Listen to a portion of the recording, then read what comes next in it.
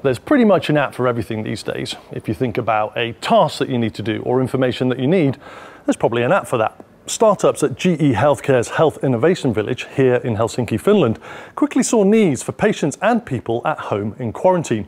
Mikko Kauppinen, whom I'm about to go and have a chat with, heads up the Health Innovation Village where all this happens. Mikko, sorry to interrupt. Hey, how are you doing? Winning? Totally losing, as always. Hey, well, good to meet you. Let's do a little bit of the old toe tap. Hey. There we go. Brilliant. This is the Health Innovation Village in Helsinki, Finland. What is the Health Innovation Village? Well, Health Innovation Village is essentially an ecosystem for digital health companies, startup companies. And we're centered around GE Healthcare here in Helsinki. And basically the idea is that we have small startup companies collaborating with a huge company like GE Healthcare and trying to find solutions for transforming healthcare. So the idea is that we can have small companies getting the benefits of the big companies, while at the same time GE Healthcare gets a lot of these very, nimble and agile small companies around itself to do things that a big company might not want to do.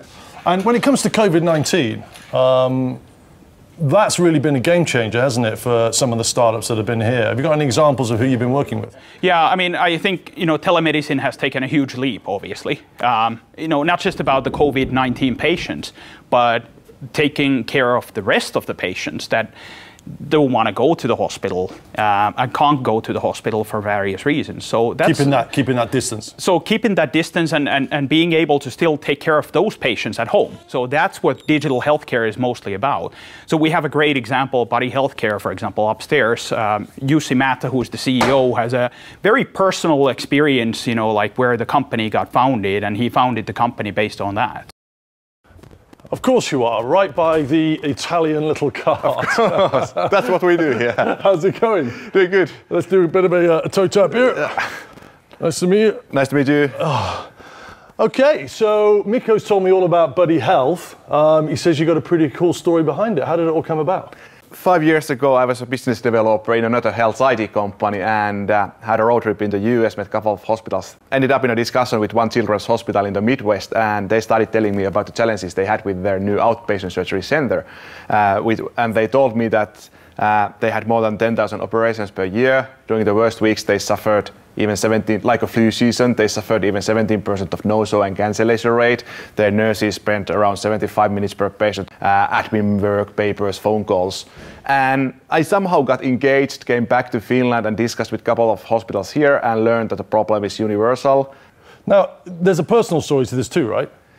Yeah, actually at the same time, my small daughter had a small minor operation in the hospital here in Helsinki, and I really faced the challenges that parents face when preparing for the operation with the kid.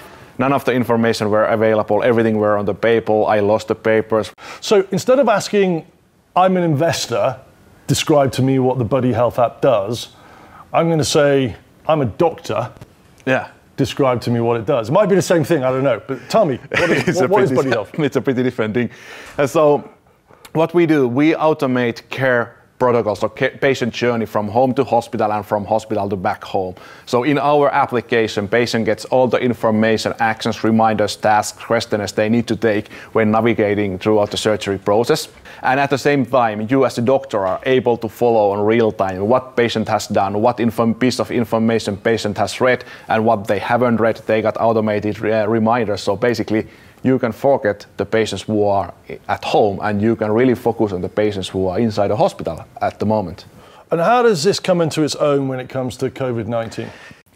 The application is given to patients who have diagnosed having a COVID, or they have some symptoms that seem that they may have a COVID, but they are not severe enough, so patient is sent to home. And without the application, hospitals typically call every single patient who are at home every single day, and it's a huge amount of work. So with our application, they can simply collect information, what's the fever, what are the symptoms today, and they can monitor if the symptoms are getting worse or more severe, and then invite patient to a hospital. What have you learned as the founder during COVID-19, and what does it mean for the evolution of your app? Actually, what we have learned is that hospitals, nowadays hospitals have to be really careful who they admit into hospital. So previously everyone could walk in, and now hospitals have to be really careful that the patients who are having the operation, they should not have any symptoms for infections or COVID. And that's what I have learned. That's where we can heavily help